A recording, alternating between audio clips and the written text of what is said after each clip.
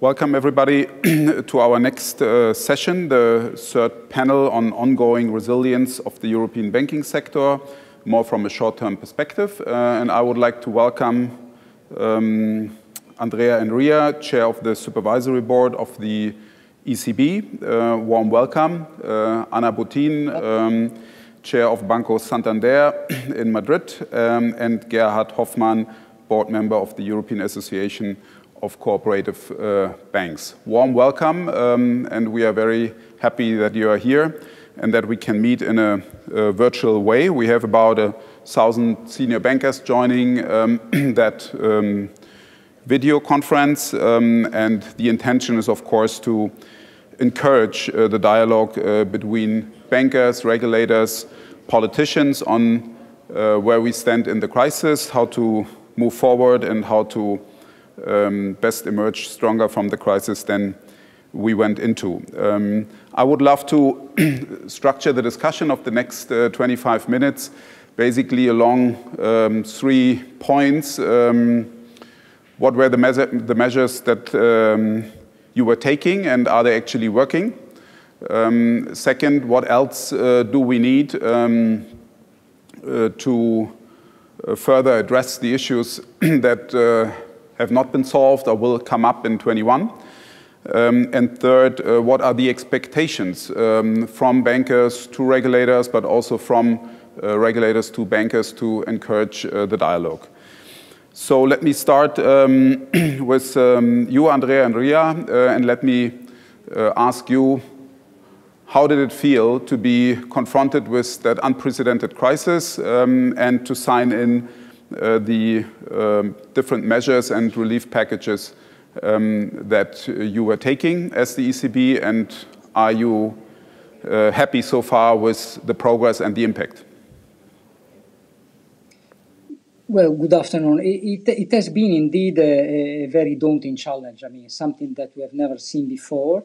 But I must say I'm very proud of what we did in responding to the crisis. I think we were very fast off the blocks. We responded very, very fast. For the first time, we gave a totally unified response at the European level, something that would have been unthinkable before the establishment of the banking union. And let's say the first decisions were to give supervisory relief to banks to accommodate the crisis, to avoid, let's say, a credit crunch, to avoid a tightening of lending standards, to keep credit flowing to households, small businesses and corporates, and at the same time to give, let's say, operational flexibility also to accommodate the shock of moving to remote working in many cases. And finally, also on the other side, to let's say to conserve capital, to avoid that the relief in capital was accompanied by capital flowing out of the system. So the rather controversial recommendation to banks to refrain from distributions of dividends and from buybacks. I think that overall this package worked pretty well.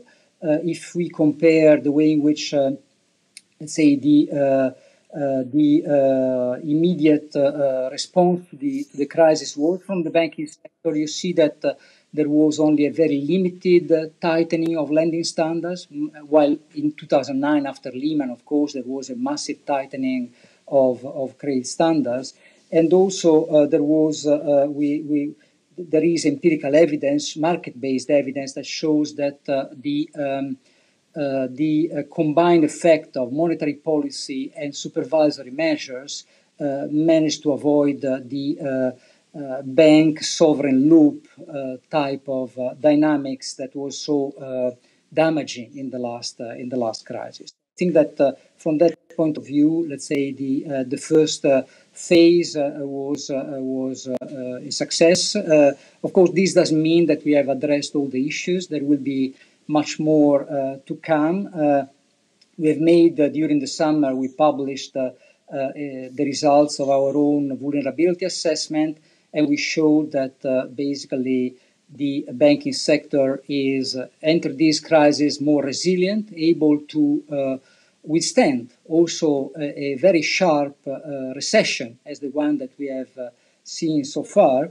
But it also highlighted that there could be, in tail events, there could be material risks in terms of impact on the bank's capital and also in terms of deterioration of asset quality.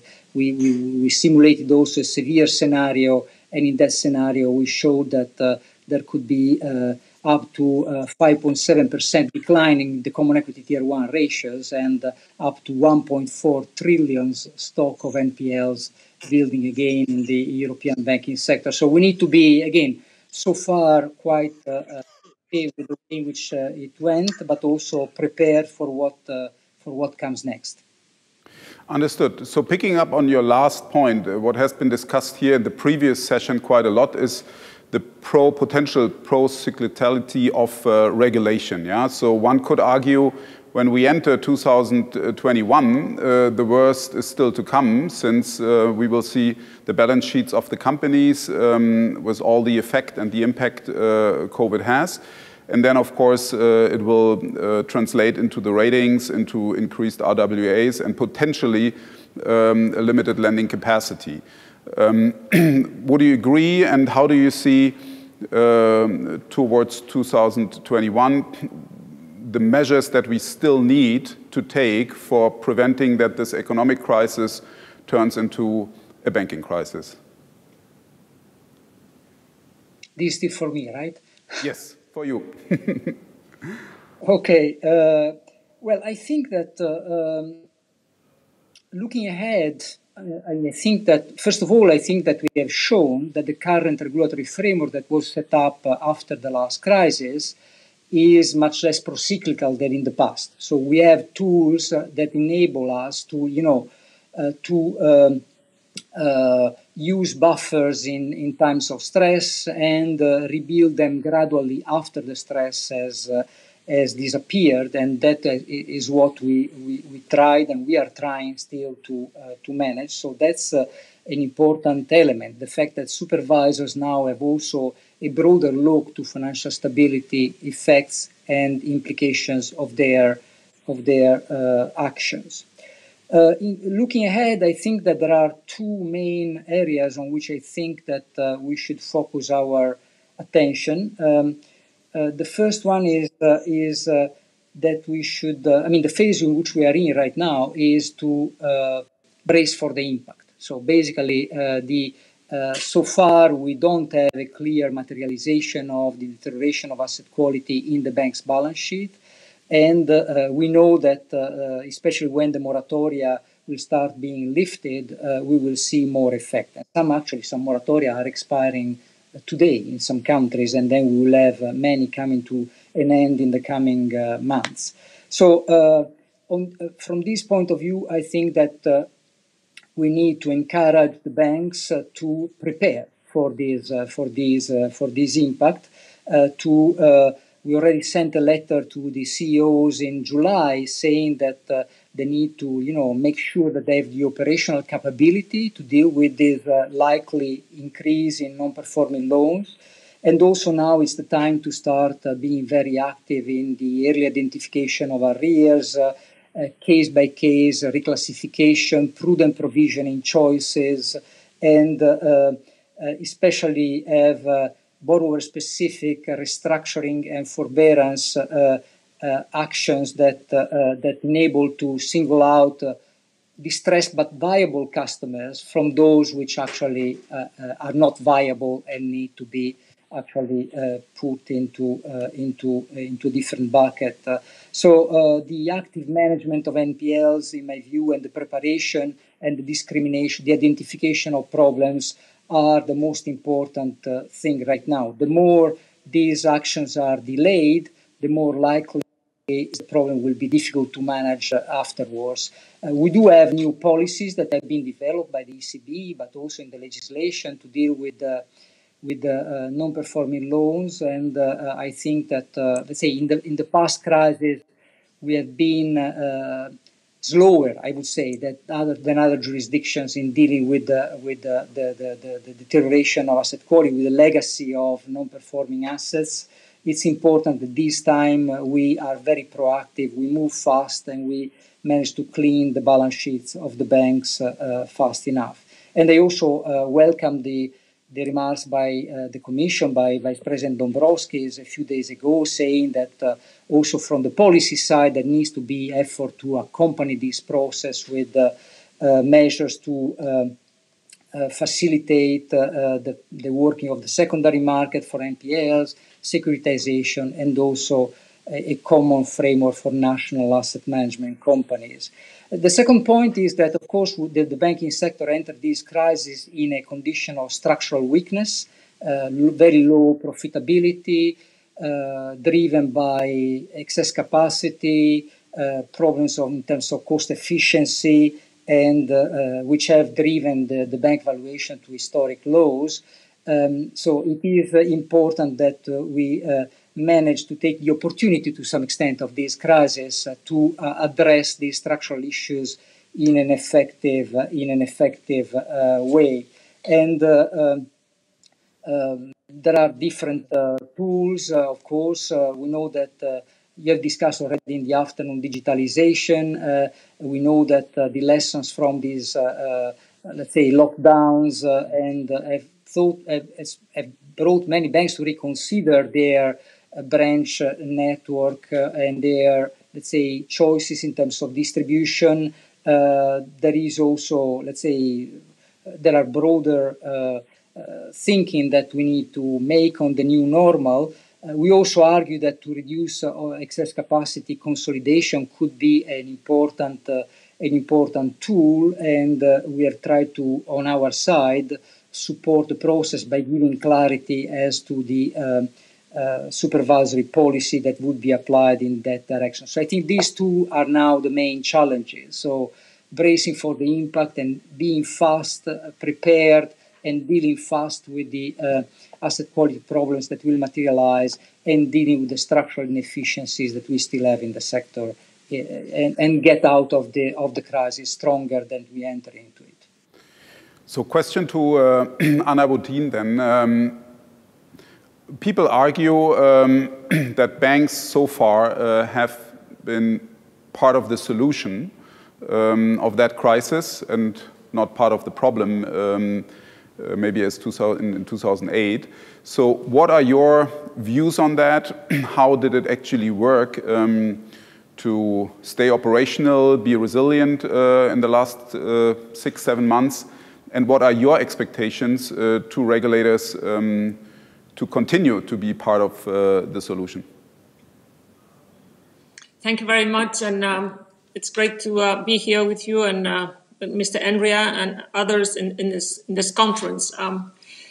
So I'd say, in order to answer the question, I think the broader title of the panel, are we as a banking sector resilient in the context of the crisis? And I'd say that the answer to that question is both yes and no. I'd say yes, because the stock of capital and liquidity are very strong. And I think Chairman Enria explained it very well. However, it's also true that the answer to that question would be no, because the flow of capital or the capacity from the banking sector to attract investment is quite weak.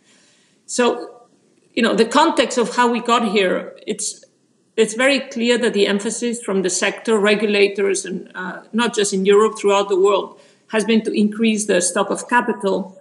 Just as an indication, since 2008 until June 2020, the top 20 European banks have increased capital by 2, with risk-weighted assets remaining flat. So basically, this has resulted in doubling the capital ratios.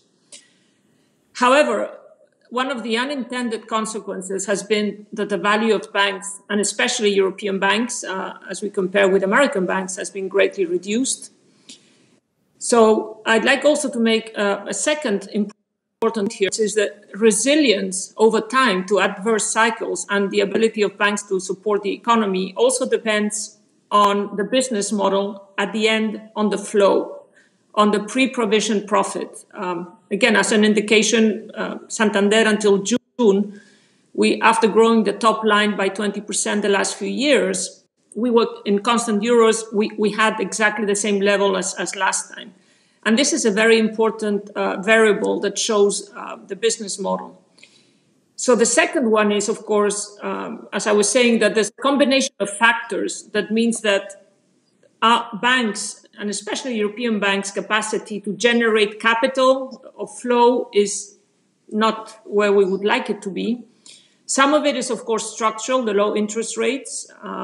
And again, as an indication, if in 2008, 25% of the net interest income in the Eurozone corresponded to deposit spread, in 2020, income from deposits, I'd say, is at best zero, maybe negative in some cases. There is, of course, regulation, transfer prices in Europe, overdrafts. In many cases, a very different scenario for European banks, for American banks. A very simple example is interchange fees on cards. In the US, they're very different from where they are in Europe. Minister Scholz mentioned new market participants. We are a huge believer, and I welcome comments from the European Commission on same activity, same regulation, on data, on payments, but that has also been a factor.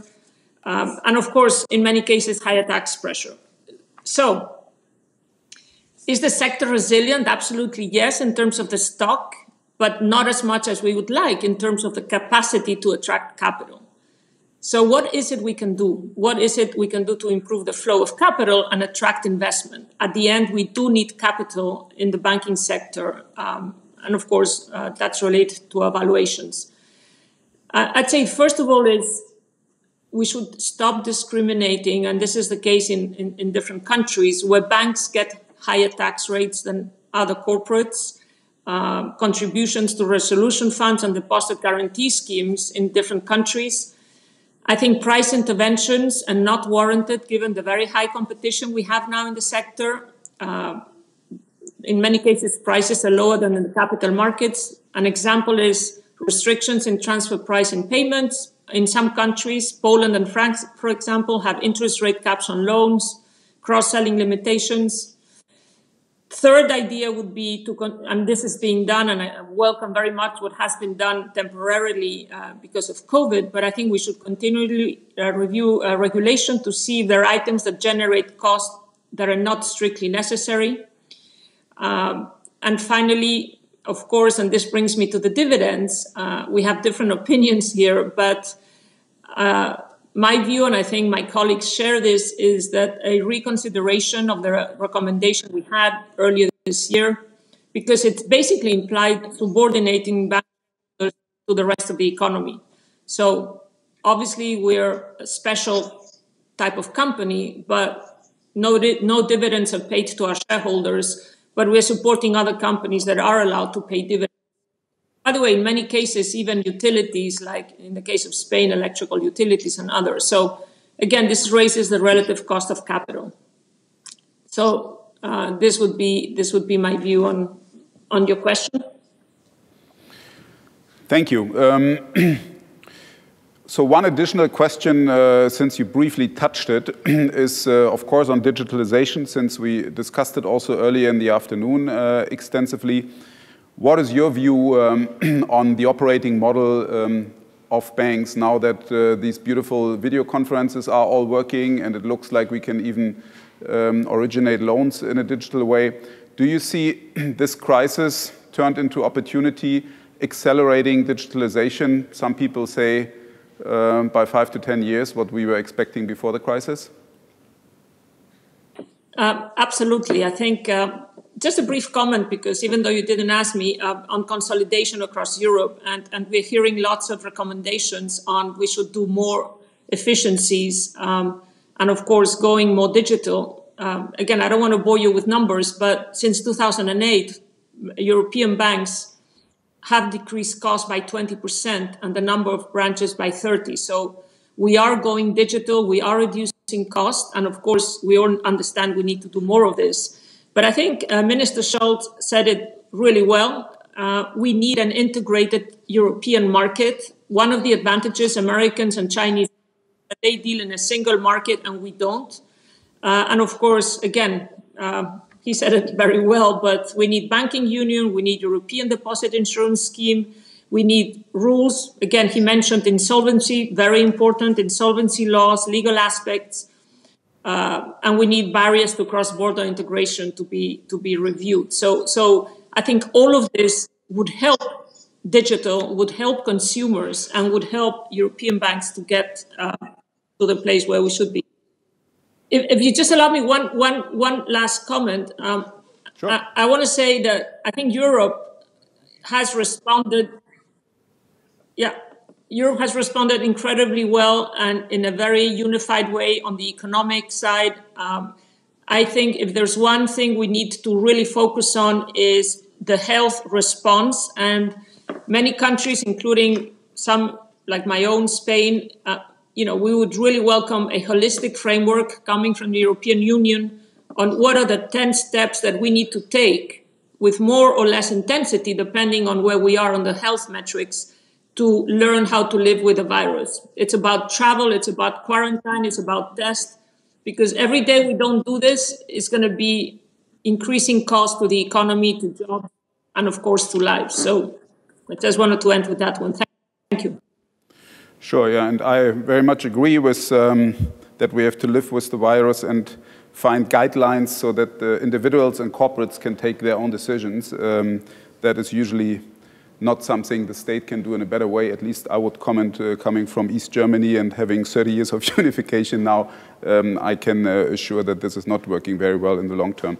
And I also agree on consolidation. It looks like we learned our lesson well from 2008, where the US banking sector was recapitalized much faster, NPLs were written off much faster, but we still need a consolidated or one market from a simple size and scale perspective, and we also need for sure consolidation going in some way, otherwise it's hard to scale and be profitable in the long term if we compare with US banks or Chinese banks, plus everything you said on the capital market and banking union integration.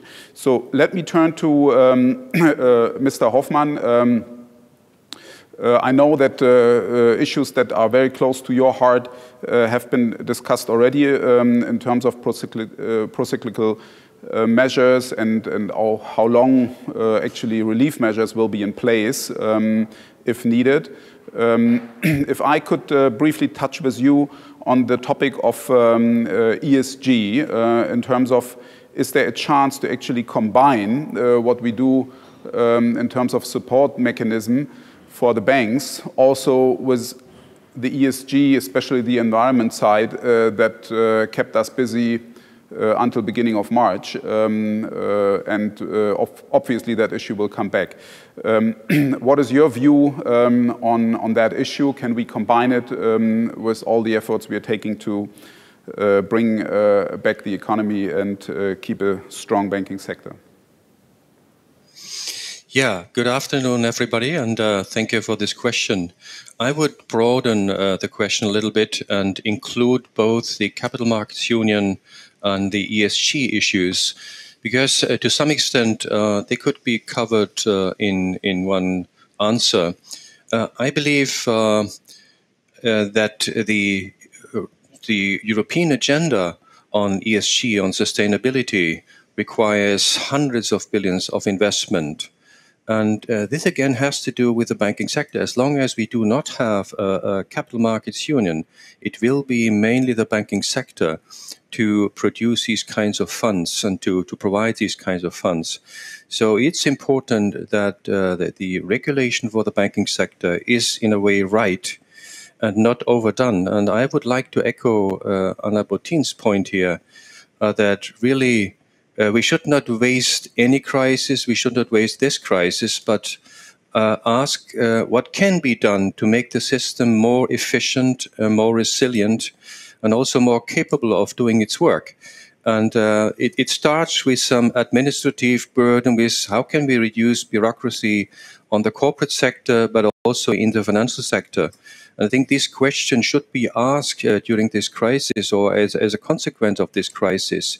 This would be one of the main points. And then there is this issue, you rightly mentioned it, of procyclicality. there I have a slight disagreement with Andrea. I like everything he said, but I think on the procyclicality, we have actually more procyclicality in the system than we had before, especially because we have this IFRS 9 effect, which is a huge effect on banks, and we have the NPL backstop. These are just two important examples in this regard.